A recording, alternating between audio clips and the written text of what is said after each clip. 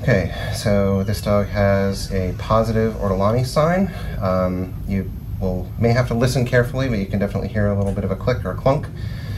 So I'm going to position this hand on the stifle, this hand kind of over the sacrum, and I'm just going to kind of push the two together. And I'm going to lay my thumb kind of just gently over sort of the greater trochanter so I can kind of feel it. Sometimes if you can't hear them, sometimes you can kind of feel the clunk, and having your thumb over the greater trochanter can help with that. So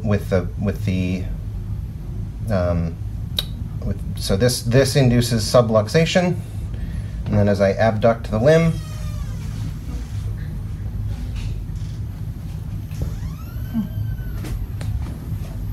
do that again.